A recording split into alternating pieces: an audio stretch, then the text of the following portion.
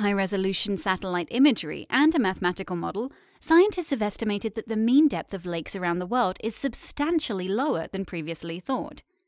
How many lakes are there, and how deep are they? These are fundamental questions in the study of lake water. With advances in satellite imaging techniques, research over the last decade has narrowed in on the first question, estimating well over 100 million lakes on Earth. The question of depth, however, has remained elusive.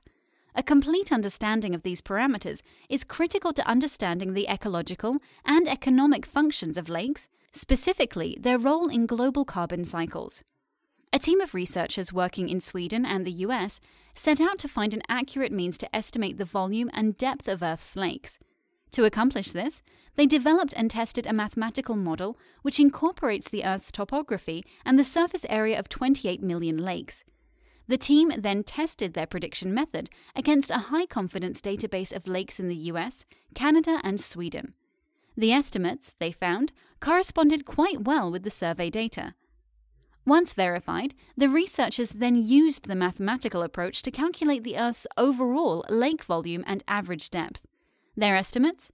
A volume of nearly 200,000 cubic kilometers and a mean of 42 meters deep.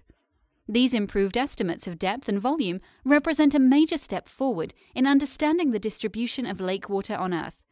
The finding that lakes are significantly less deep, on average, than previously estimated has important implications for the role of these bodies of water in global geochemical cycles.